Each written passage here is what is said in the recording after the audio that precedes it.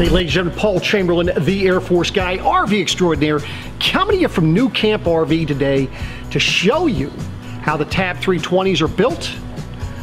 For more information on these campers or any others, be sure if you call, if you email, or if you stop by Beckley's Camping Center, you ask for Paul, the Air Force guy. But let's get on to this tour.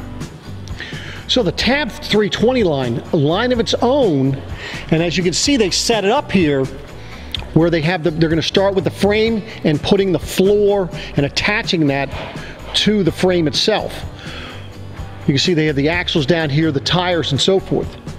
From here, what they're going to do, they're going to be taking this particular section here and flipping it over to put it on here. But now, one thing I want to point out about the floor for the Tab 320, because it is unlike some of the others that are on the market. They're using composite paneling on both sides of the aluminum frame construction there for the floor. In between the aluminum, you're going to have insulation. So you actually have some insulation properties. From there, they also put in, as you can see, the wood in the framing, so that way there, when they're screwing things to the floor, it has something to bite on. Now, once they put it on this table, it's going to be upside down, and that is so, as you can see, they're going to be able to put on the things that are on the bottom of here, and that is, as you can see, of course, the stabilizers for your spare tire bracket, your axle, your front tongue. All that is put on while it's sitting on this table here. Once it's put over here, that's when they're going to go ahead and put in the flooring color that they need, as well as the wheel wells, and start some of the plumbing and so forth. So that is what is done in this particular location. Now, as I had mentioned when we were up top there, is they're putting the cabinets and so forth on the conveyor, well, on this elevator here. They're able to drop that down. Everything else is built upstairs, and then they're able to go ahead and start putting it together. As you can see, the sidewalls are brought in over here, and then of course from there they're going to be put on to the camper. Now, the nice thing with this sidewalls on these campers is the fact that the interior wall as well as the exterior wall have Azdel. It's a composite material. Now, on the outside, of course, you're going to have the fiberglass adhered to Azdel. The benefit to you with Azdel, it's lighter weight, it has an insulation property, will not absorb water, and it's like, say, 50% lighter than Luan. So it's going to give you a longer lasting RV. So as you can see, now they're starting to put the cabinets together with the walls, and things start being put in place. So you see the outside shower, your plug. They're going to go ahead and do it. They're going to pressurize with some air pressure to make sure that things are pressurized right, make sure they don't have any leaks. And you see they start putting things together. Plumbing's in place, electrical starting to be put in place, refrigerators in place. As you see, this is where your refrigerator vents to the outside. And as I had mentioned, so this is where you're going to fill up. This will be for your the fluid for your Aldi system. It's kind of like the same thing for a radiator fluid for your vehicle. And of course, the Aldi system is right up underneath here, very easily accessible. And you can see your low point drains, your drain valve, everything is accessible for you and very easily to get to. And this is what it looks like on the inside. Now, once they get all the cabinets and then they put the roof on, then what you're going to be doing is they have, you can see they have little insulation panels that are already cut out, and they're going to be put in between all the different slats. Then it's going to get this wrap material here. That's an additional insulation factor for you.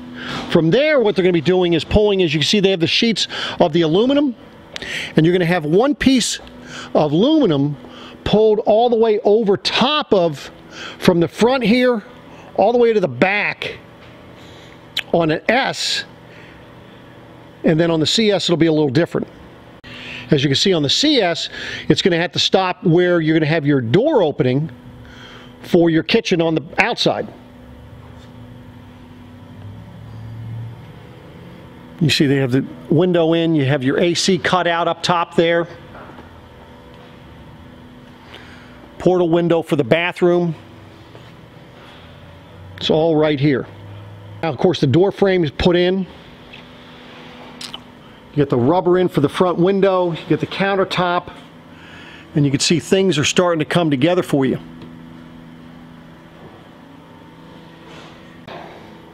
So now, for those of you that may not have known this, so what you have here, you see these vents here? This is an actual vent. That's for your gray tank. Up in the front, that is your vent for the black tank. As you can see right here, there's a vent for your black tank. And of course, you have your Aldi system vent back there, outside shower, your sewer hookup, all that right there.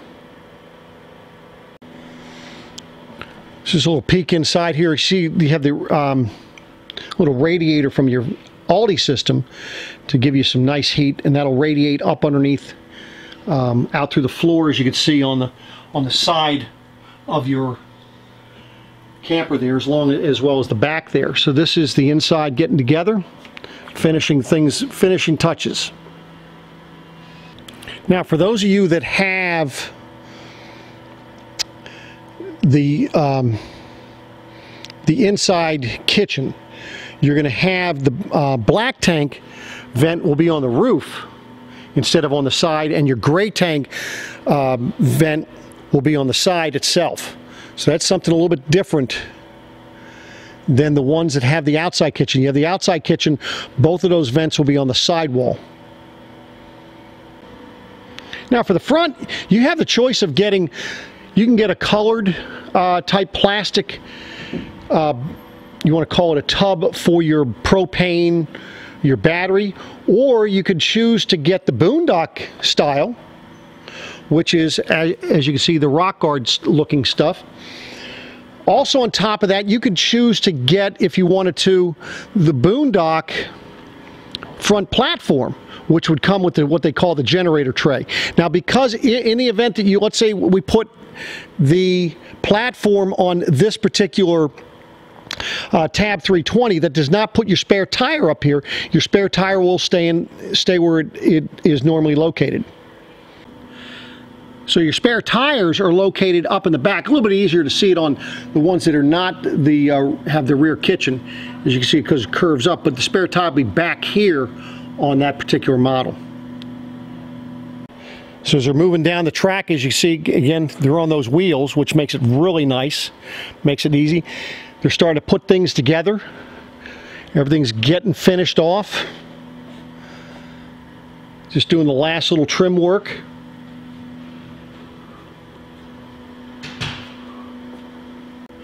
So when it gets to this point, what they're doing is they have a lift, and they're able to lift this thing up, putting something on the tongue and then the back here, and they're able to work up underneath to make sure that they get the plumbing and the trim and everything underneath done properly.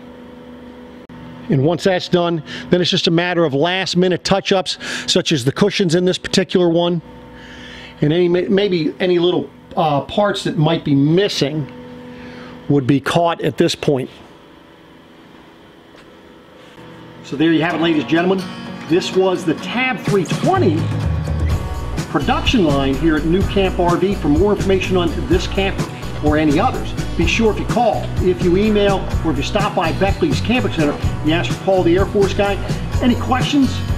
If there's something else you'd like me to review for you, just hit me up. My information, contact information will be down below this video. But I do appreciate you watching, and I'll be back at you again soon. Take care.